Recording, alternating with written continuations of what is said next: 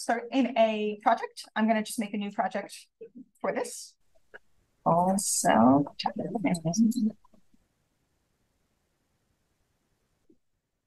full detection, brand new project. And then I'm going to drag in lung KI67-1. This is a very small crop of a lung. Everything we're showing you absolutely works on the whole slide images. That's the entire point of QuPath. We gave you these crops so that you didn't have to download 50 gigs onto your laptops, and so that it processes in just a couple minutes, but everything works. This is a slightly poorly fixed lung in that there should be more spaces here and everything kind of collapsed. If you'd like to learn how to fix lung properly, please talk to Ken. He has instructions. And what we stained for is Ki67, which is a marker of cell proliferation. So we are going to start by, as we've done a couple of times, setting the stain deconvolution vectors. And what this means is teaching QuPath exactly what is blue and exactly what is brown, and also what is white. So first, go into the image tab and just double check that it's definitely set as HDAB. It probably is, but it's always nice to check. Then zoom in and draw a small rectangle with a couple of DAB positive cells, a couple of negative cells where you can see the nuclei, and a whole lot of background. Analyze, estimate stain vectors. This will pop up saying the modal values do not match the current values. Do you want to use, do you want to use the modal values?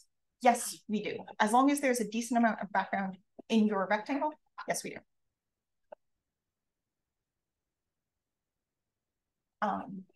Okay, so then it gives you this nice 3 scatter plots. And this is for every pixel in your rectangle. This is the red, green, and blue values. The brown and the blue arrows here are the default QuPath values. And you can see they're okay. They do a decent job. But they don't quite match the actual scatter. So you can hit auto and it branches. I generally just do that. The only thing I do like to change is I like to use a max total optical density of 2, just because in my experience that hits it just a little bit more accurately. And hit auto there, tiny adjustment.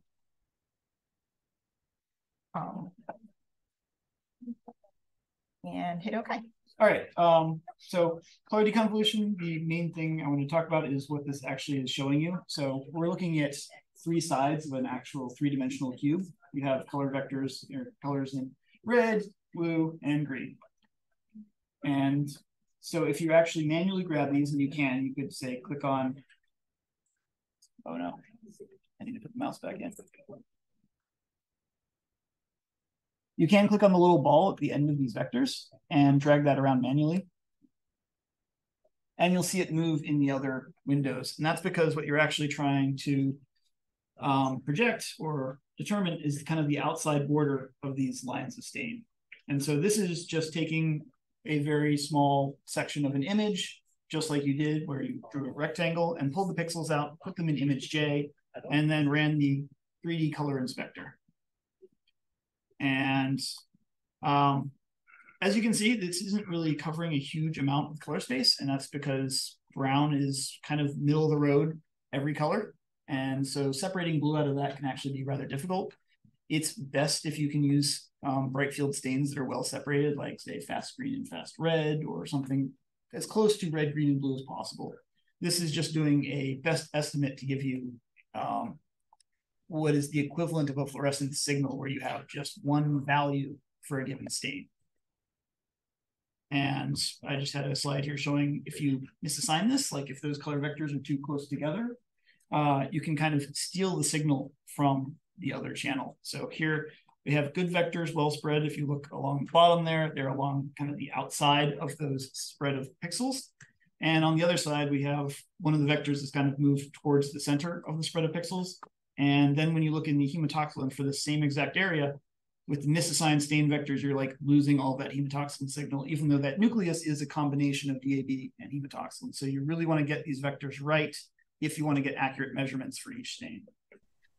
Yes. So are you basically taking like the RGB image and like converting it into like a two-channel image? Is that really what we're doing? Three. Kind of like The third channel is the residual, but it's ideally going to be pretty close to zero in most cases. But it's kind of balancing things out because you're not going to have originally you have completely orthogonal vectors in RGB, and these last two are not orthogonal. So it's kind of taking a third one to kind of fill in the color space. okay. The worse your staining is, or if you actually have three stains, you will start to see more show up in the residual vector. And if you get something like a hair on your slide, which happens pretty often, that it'll light up in the residuals because it's none of the above. Yeah. Or what is it? The surgical ink. Yes. Okay. So you can check the accuracy with 1, 2, 3 buttons, and you just want to make sure your dab stained cells still have nuclei because they're there and they should have picked up the toxin. Okay. So then we're going to draw a rectangle, relatively small, I don't know, 50-ish cells, something like that. That's way more than 50. And go to Analyze, Cell Detection, Cell Detection. And okay, there's all of these parameters. And as Mike showed at the beginning, the default parameters are pretty reasonable most of the time. So if you don't want to play with these, you don't have to, and you can get some results, but it's better to like optimize them for your actual your actual experiment. The ones that I find most important to change is first you want to use the correct pixel size. You can check that by going to the image tab and looking here. And here these pixels were 0.11. So I'm going to type in 0.11.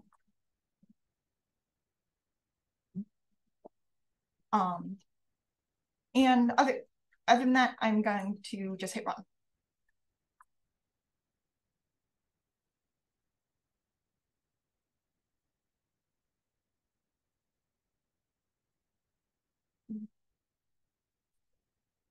Just a heads up, it's a computation intensive task. So depending on your computers, it can take anywhere from like a second to a couple of minutes. Yeah. Yeah. Especially at high resolution. If you're immediately sad about how long this is taking, make your rectangle smaller. So okay, with changing nothing else, the pixel size, you can also set it to 0, and by default, it'll adapt for the native images resolution. I didn't know that. So looking through this, so you've got these two outlines for every cell. One is the actual nucleus, which is here. And then one is approximately the cell boundary. And it first detects the nucleus, and then it expands up to, in this case, 5 microns outwards, or until it hits its neighbor. So your cells will not overlap, and they'll be round-ish, approximately. Sometimes something like this, you get that like nice round circle that's an exact 5 micron radius, and then your boundaries. And as we look through here, you do see things like this, where it clumped 4 nuclei into 1. If you see a lot of that, where the nuclei are clumped, what you want to do is reduce this sigma. This is a Gaussian blur that is applied to the image before detecting the nuclei.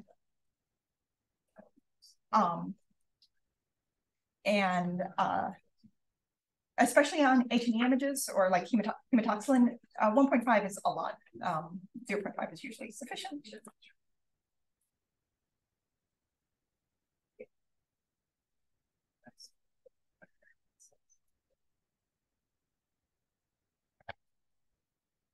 So first thing to notice is now all of my cells have weird shapes because with less smoothing, you get more detail.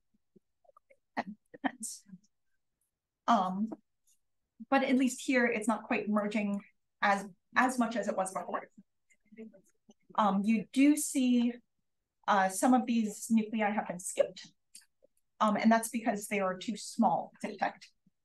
So to change that, I'm going to drop my minimum area to 5.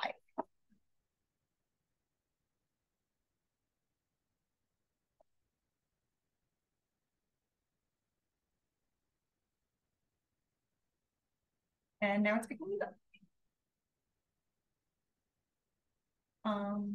Okay. To turn the outlines on and off, you can either press this button up here or D. And okay, so this is one cell that it is dividing into 3, which is called over-segmentation, which means my segment is too small. Let's bring that back up to 1. I'm also going to just use 2 pixels because I want to get this.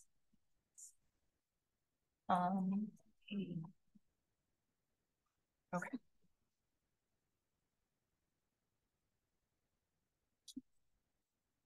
Oh, you got it. Yeah. Right.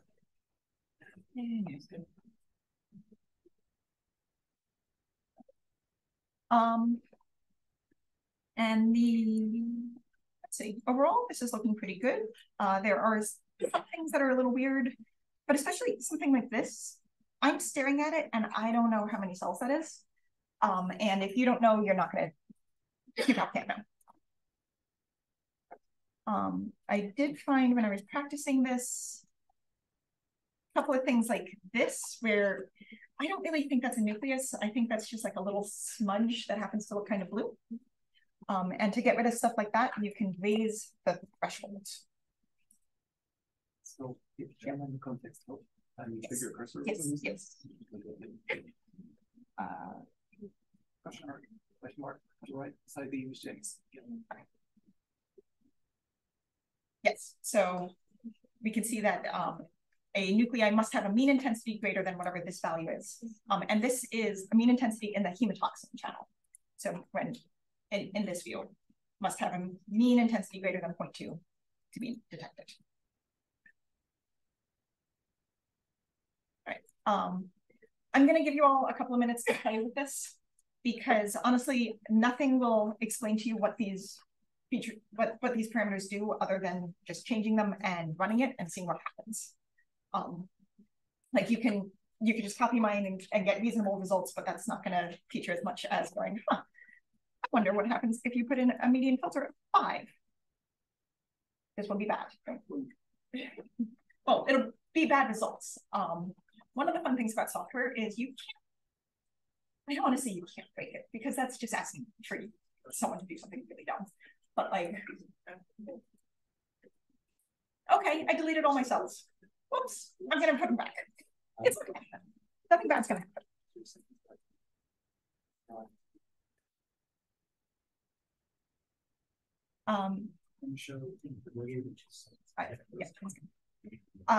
Another fun one to play with is this cell expansion. So you can see here, you can see from the background, this is where the tissue actually ends, but the QuPath thinks this is where the cell ends. So I'm going to change the cell expansion to 3.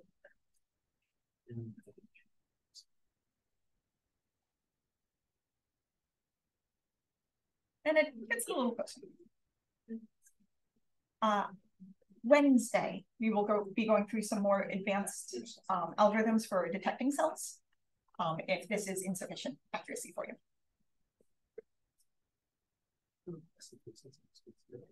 Yes. When you're comparing across 2 different images that maybe one's a control and a treatment, yes. If they're from the same tissue type, do you apply these same exact cell detection parameters that you have? Yes, the exact same cell detection parameters. And that's a really good point. If you've got multiple images, especially if they're biologically different, one's super inflamed and one's not, you want to test your settings on both images, small crops of representative images, and just make sure you're happy before committing, because you need to keep them consistent. Okay, how's everyone doing? Everyone got some cells? Things are good? Okay. Once you're done, delete this annotation.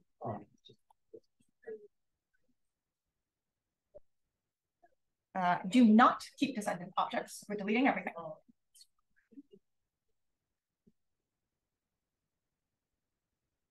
And then we're going to make a full image annotation. You can do that either through objects, annotations, create full image annotation. Or if you like keyboard shortcuts, control on a Mac command shift. Okay. So I want to now make cells on my entire image here. But oh no, I closed the window. I didn't write down my settings. I've deleted everything. What am I going to do? I'm going to go to the workflow tab. And this is keeping track of most of what you're doing, pretty much in order. So if you go to the last cell detection that you ran, all the way at the bottom, and double click on it, it brings up this window again, pre-populated with your last settings. Yes. Yeah, I have a question about the pixel size. Yes. Like this image shows it has 3 pyramids, 139. Yes. This is like a small example, but if you're actually doing like a big image, does it make sense to have that requested pixel size be the original value multiplied by 3 or 9? Or does any value, like computationally, is it like going to rescale or something that costs more processing? So any value should be okay. And actually, you're slightly better if it isn't an exact pyramid level, because they're recompressed and you get new compression artifacts. And if you're so you're better if it isn't. But if I just select a little region here, you can see it, for example, if I send the region to image J, and I say that I want to give it a pixel size of, let's say, 0.5, then it'll make more sense if you're familiar with image J, but basically you get your image in there and you can check the properties, and the pixel size is 0.5. So QuPath can resize to any arbitrary pixel size, but sending to image J allows you to visualize exactly what resolution you're going to get whenever the processing happens, but it all happens internally. And it will select the pyramid levels, and you don't need to worry about getting the exact matches. And I just need to make sure that I've closed image J because it messes with the menu slightly. Okay,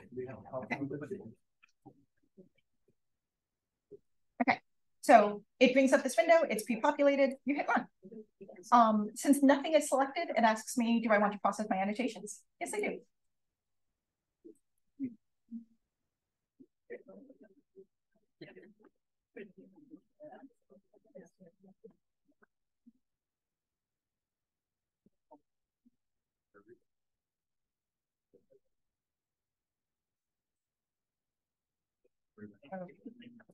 So anywhere that you haven't, wherever you did not have your original rectangle, it's now a good idea to just go check new regions and just make sure everything looks like you expected. There's no weird surprises. Like, okay, it missed some cells. It's worth mentioning, you will not be 100% accurate. That's not even on the table. It's not happening. The more cells you look at, the more errors you will find. You're looking for sufficient accuracy to answer your questions. I'm going to close this. From here, we can click on any cell and go to the annotations tab.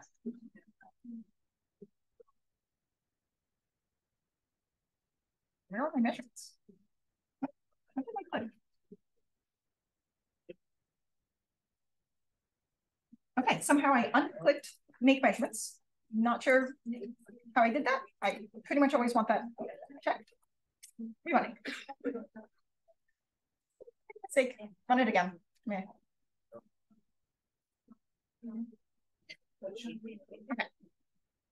Click any cell, and we immediately get a whole bunch of measurements about that cell. Some of the interesting ones are nuclear area. So you could see if your DAB positive cells are smaller or bigger than the others. Circularity is an interesting measure. Things like lymphocytes tend to be very circular. Things like endothelial cells tend to be very elongated. And the other one that's a big deal is this nucleus DAB mean. And this is how positive your cell is. The negative cell here is 0.06. A positive cell is about 6. Okay, how are we doing? Everyone got to here? Raise a hand. Yep, cool. So now we want to we have these DAB cells, we want to actually find them. To do that, we're going to use a function called positive cell detection. QuPath, analyze cell detection, positive cell detection. It's directly under regular cell. detection. And okay, this is the window, the cell detection window we've been using. This is the positive cell detection window. And you can see the first bunch of it is exactly the same. So you're going to just copy all of your parameters over exactly as this.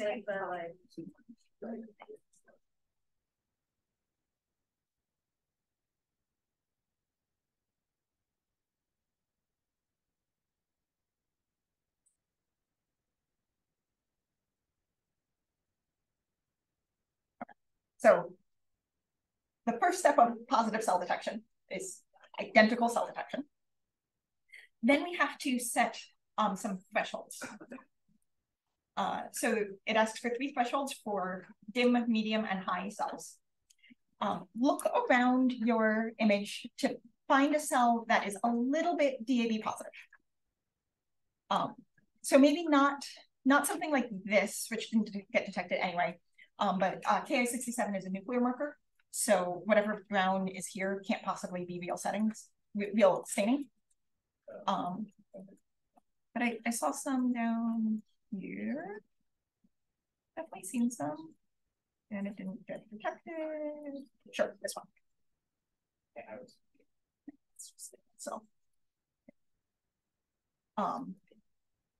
I'm going to click on here, look at it in the annotations tab, and find the DAB mean of this cell. And it is 0.37. Therefore, I'm going to set my lowest threshold to be just a little bit under that. Let's try 0.3. Then personally, I like to skip to a really dark cell, like this. And I'm going to change my gamma to 0.45. Let's make things a little. So then here's a dark cell, and it's got a DAB mean of, what's this now? 1.12. So I'm going to set my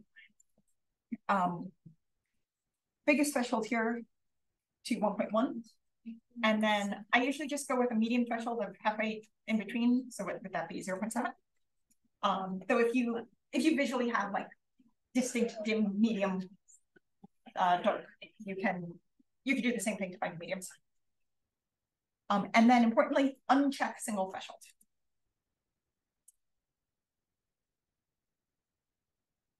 Click your annotation and done.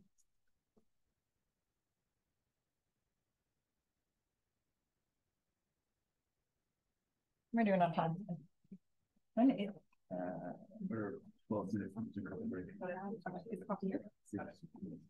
this is the last thing. Okay.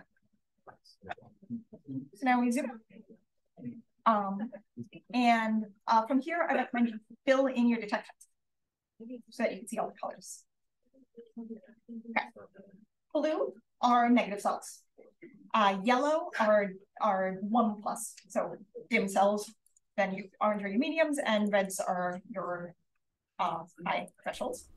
You can see overall percentage of cells that are positive, as well as the H-score value that incorporates the number of cells and their intensity.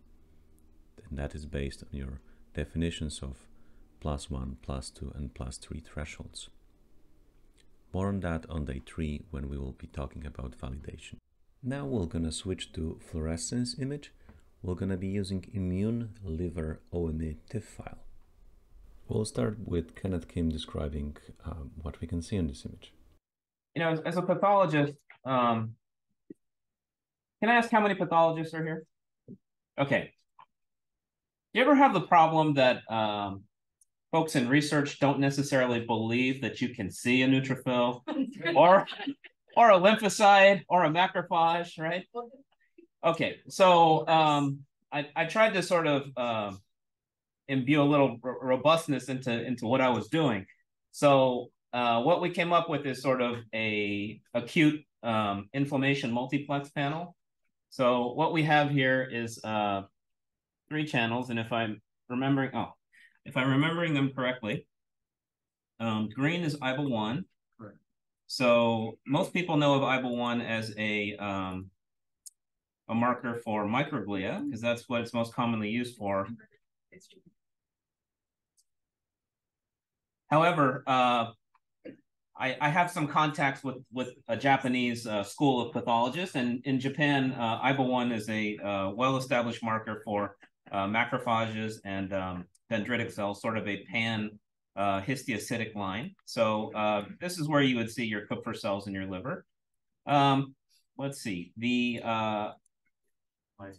Ly6G is in red. So Ly6G is a marker for neutrophils. And do you mind if I play with the settings a little bit, Sarah?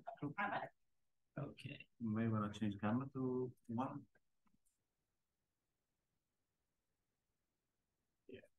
Okay. So let's see here. If I can,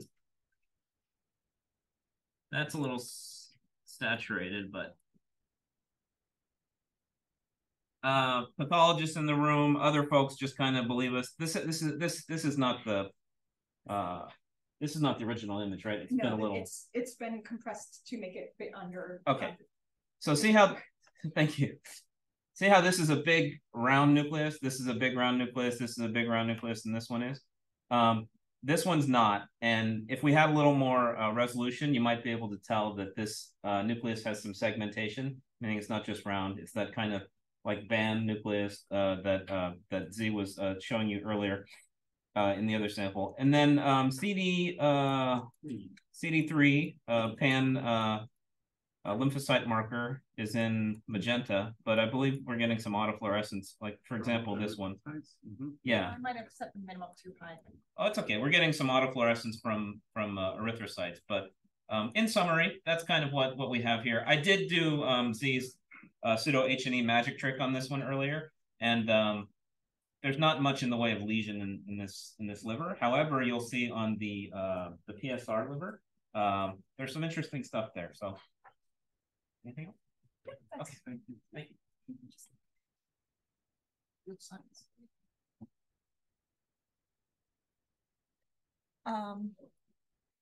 Sorry, the other thing I want to point out is the whole right side of the tissue is way brighter in every channel across the board than everything and the left.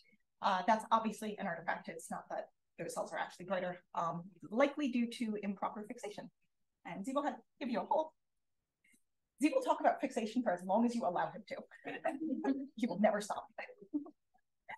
But when you say improper fixation, do you have more specifics on that? Like what would cause that specific artifact? This is an edge artifact, which, you know, if you have, you triggered me. I think it's a very common thing to see. It is absolutely very common. He's taking over the podium. More.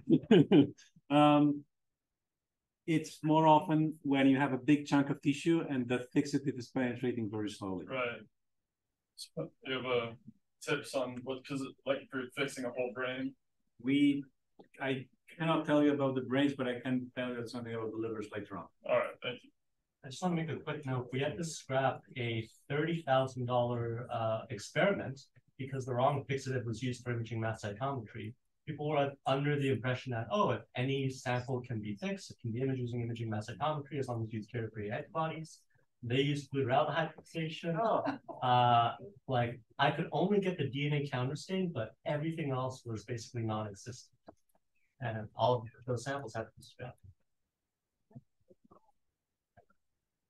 Okay. Yes, we're gonna do more salt detection. We're gonna work on the left side of the tissue where things are a little bit cleaner. And this process is gonna feel exactly like we did before. It's just less.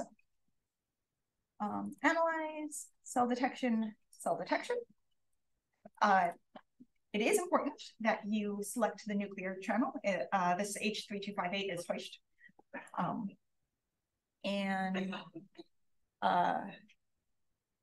If you can see that screen, I cheated and put what I would put as the settings there. But I'll just give you 5 minutes to find some good settings that you're happy with.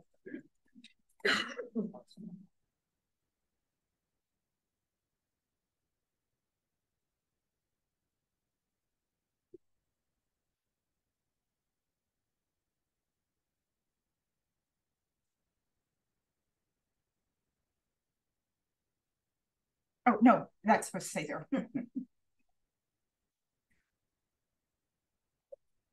I tried to turn it off. No. You'll find out. Yeah.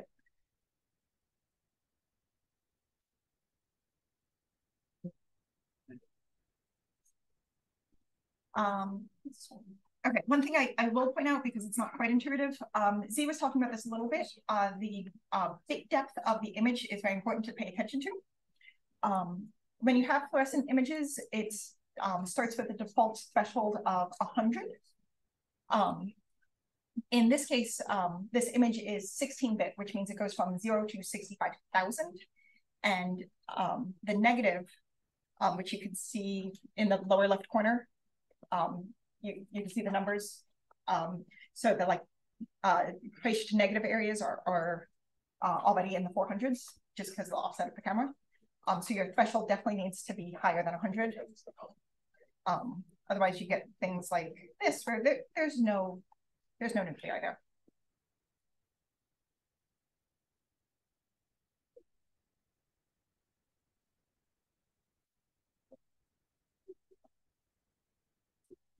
Oh, yeah. Okay, so Mike's point is valid. There's 4 numbers here, which are channel 1, 2, 3, 4. If you find that confusing, take off the other channels, and now there's 1. It displays whatever's shown. Yes? Do you do the color deconvolution? No, for fluorescence, there is no color deconvolution. Okay, so we're good. You have settings. Things are good. Okay. Then once again, I'm going to delete this small rectangle. Hit yes. I do not want to keep descendant objects. And we're going to practice more annotations. So I'm going to remember that this is a Mac and the buttons are different. I'm going to just use this. I'm going to create another full image annotation. I'm going to make sure it's unlocked. And then I'm going to use the wand to delete all of the blank space.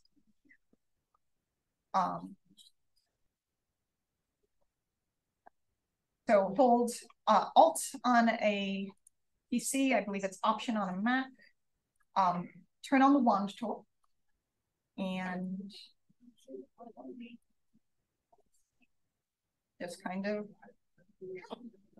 It's very important to hold down Alt before you start drawing. Yes. If you mistime that, try to do it quickly, you'll just start drawing.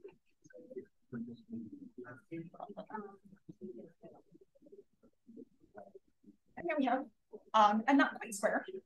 It's clear. There are more sophisticated ways of getting to this, which we'll get into tomorrow. And once you've got this, run your self-detection again.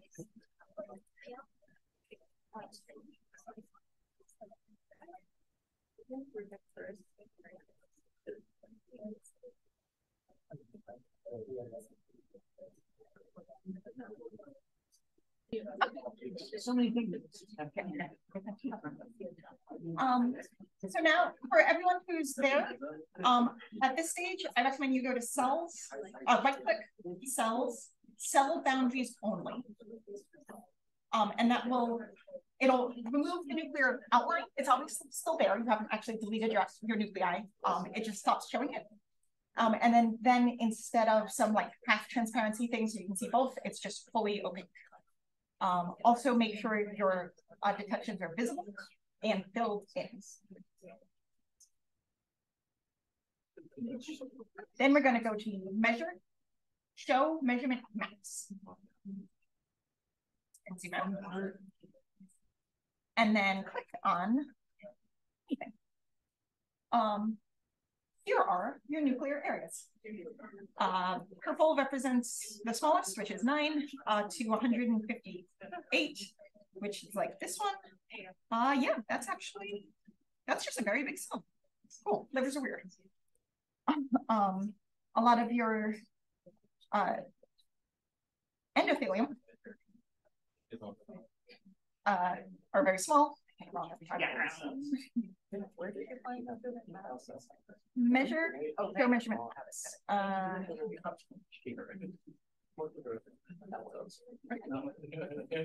Yeah, that's right. They're just not different. It's all context. And then we could just go through here and look at different measurements that exist on every side. So each cell's area. Yep.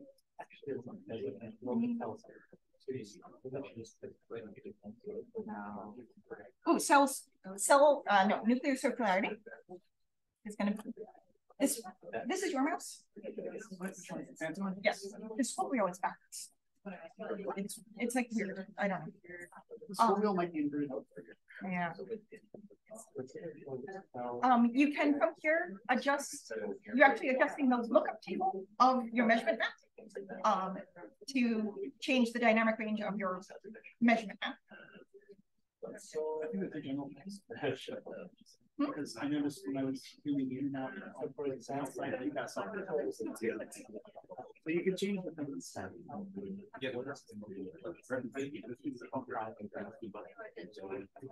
But that, like, is that going to affect how it scrolls on the? No. Yeah, but it's just back. So if we look at the nucleus circularity, there's this like blue, there's this purple area. And those are the endothelium of the big vessel there, and they immediately light up as not circular, or at least not as circular as I perhaps say. Yeah, that's where she's. We're gonna go to.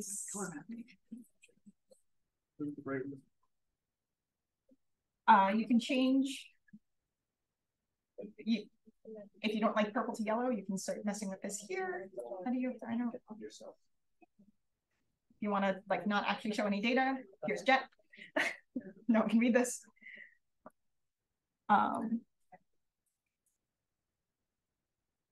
Here is cell green mean. So first of all, you can clearly see the gradient of the fixation artifacts. But if you zoom in and adjust your table, you can start finding. You can find your IBA1 cells.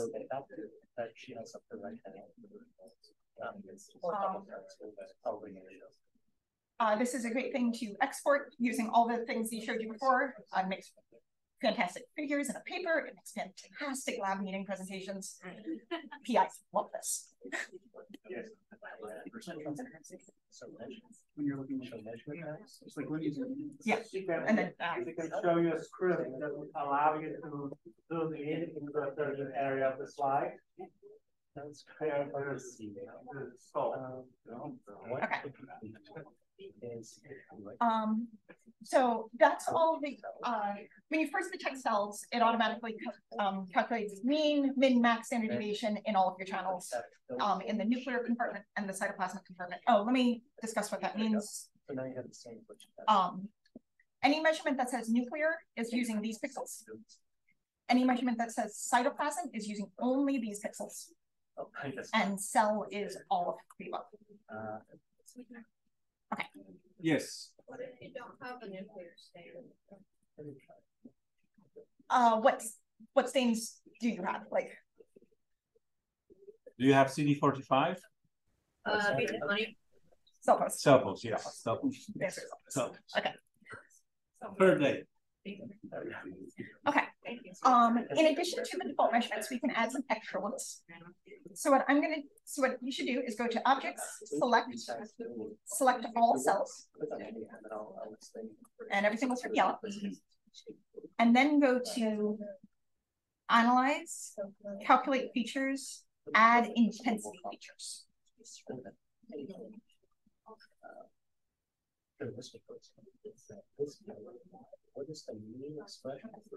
I'm gonna ask for the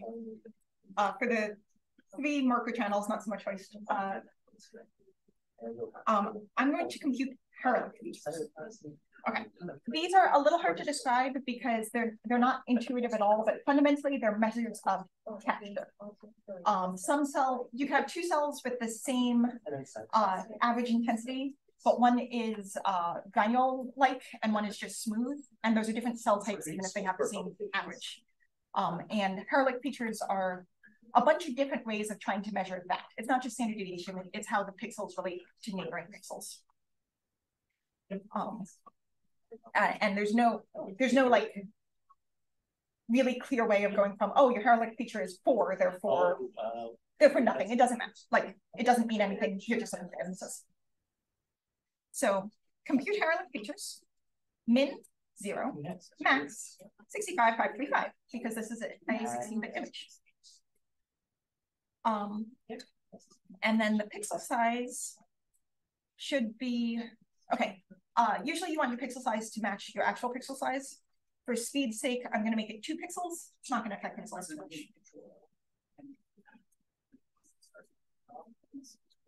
And I want to process all selected objects. If you did not pre-select your objects, you could say process all cells. You get the same results.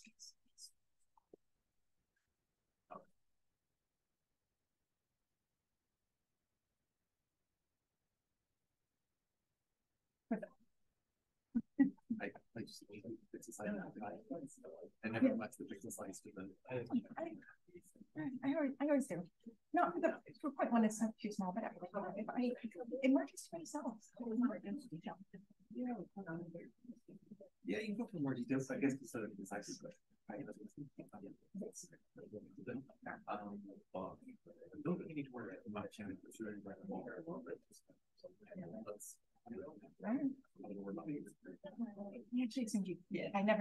I always post. I thought it would be computationally better, so I always. Okay. Once you've got the hieroglyphic features, and so that the there's a progress bar, but nothing like magic happens. It just ends. Then select the annotation. So we've deselected the cells, selected the annotation. Go to analyze, calculate features, add smooth features.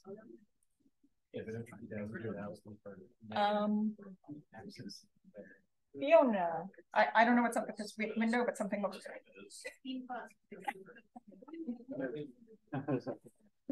It's a feature. 25 microns is fine. Again, nothing pops up. It thinks and then stops thinking.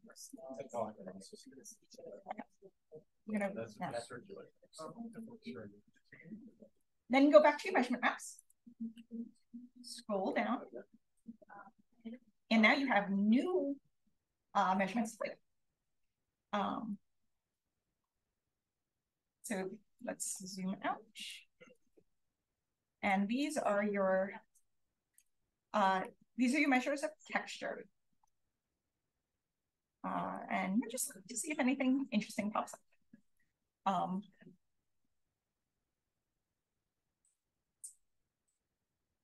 Oh, this one has whatever F11 is, it's got a lot going on.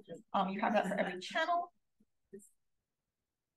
And if we keep scrolling all the way down, you've got 12 hieroglyphic features for every channel you selected. At the bottom of that,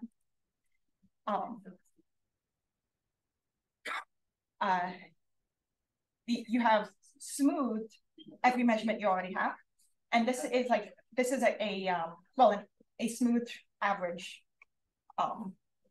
of these things, and it can help get rid of like speckle noise if you have one weird cell that's giant for whatever reason and it throws off all of your lookup tables. And you can more see like general patterns. So again, your endothelium are not circular because they're eccentric. Your top left cells have more moisture for some reason.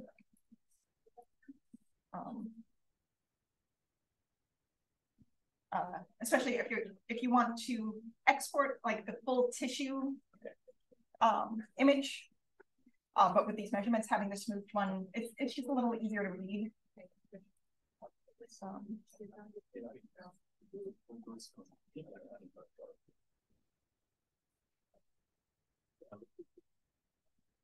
And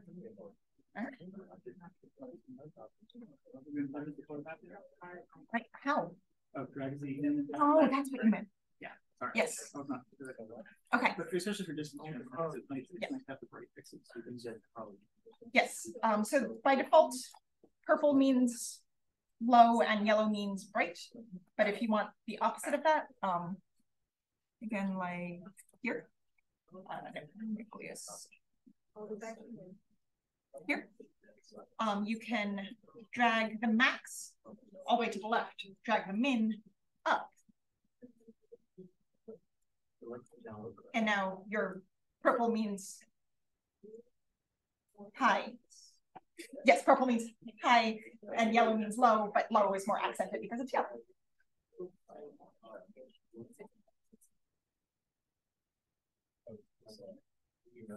Okay, last step, cell export. We're gonna draw a couple of annotations around something interesting. There's not a ton that's like super interesting in this file, so we're just gonna pretend. So here's something, here's something.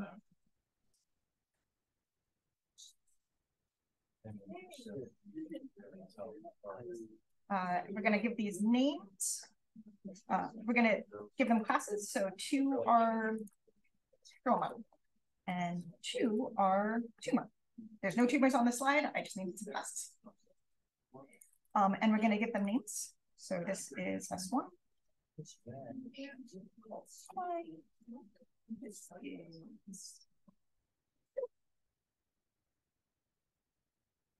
is T1.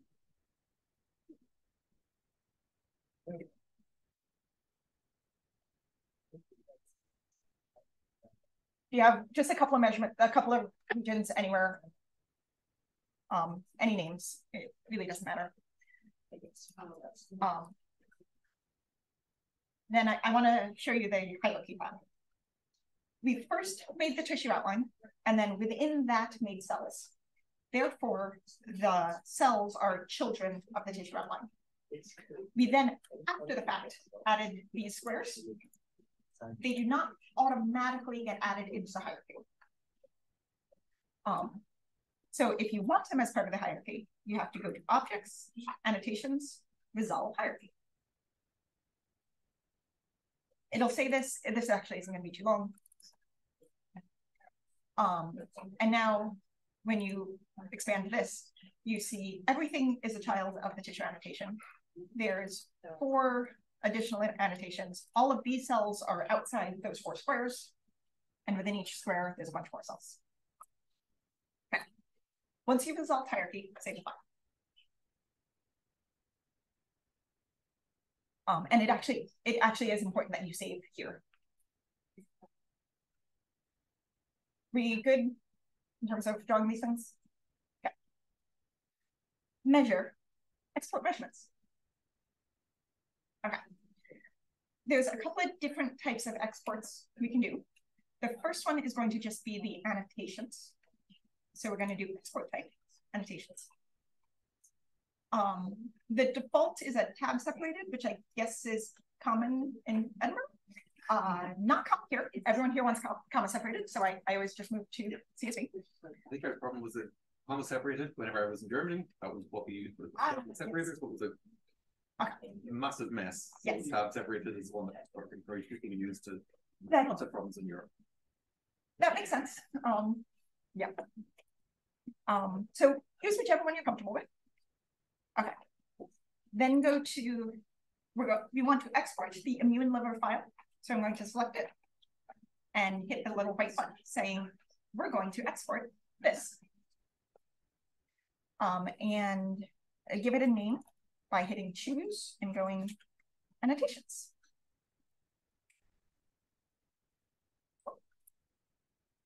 That one should be very fast.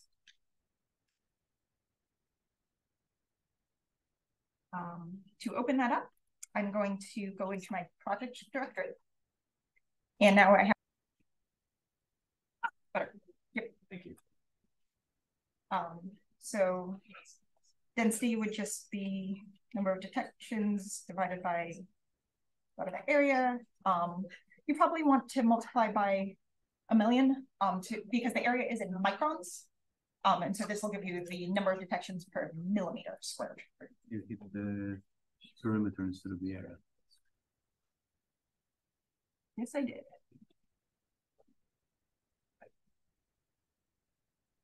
Okay. One thing that people are always, I actually get a lot of comments that a lot of image analysis is done in Excel. Like you don't have to do everything directly within QuPath and just expect to get an answer. Just get comfortable with Excel. Okay. So that's the annotations export. The other option is the detections export. So it's going to start the same, measure, export measurements, pick a file, pick a separator. And now I'm going to, instead of choosing annotations here, choose detections. This will, as set up here, export every measurement of every cell, which is a lot, and it's just a lot to handle.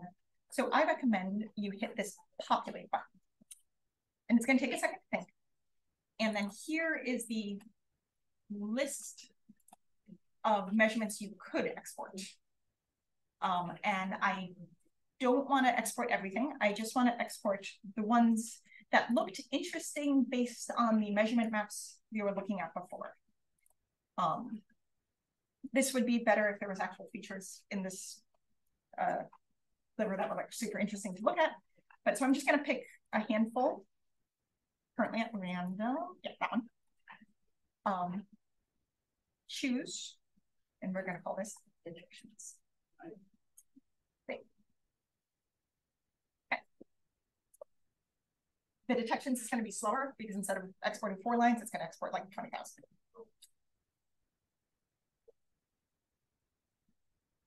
Cool.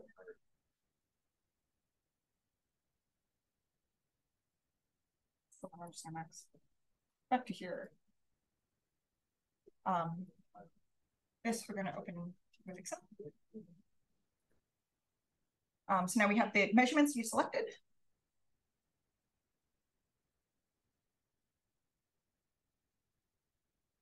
Nope, I messed up. Cool. Measure, export measurements, all the same things. I missed a super important measurement. Yep, one of them has to be parent. Sorry about that.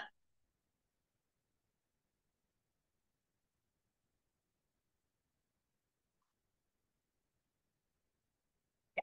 Make sure you select parent.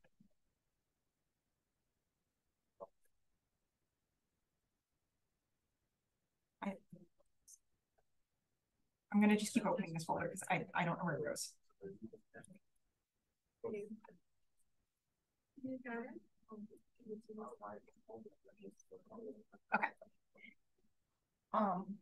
Then we go to data, sure. Filter. We have 5 options in the parent. Anything where the parent is path annotation object, that means it's not in one of those 4 rectangles we drew. So we could just delete that entirely. What we can do here is just select one. And here's the couple hundred detections that were inside this square. And from here, you could put it into your favorite graphing program. I recommend Prism. Google Sheets can also do it. Excel itself actually can't, but you can just copy paste this and generate a histogram. So you get the distribution of whatever measurement you care about in every one of your annotations. And you can make very nice graphs that actually show the difference between features of interest. And you just copy paste for each measurement, or you can calculate averages and put it into like tests.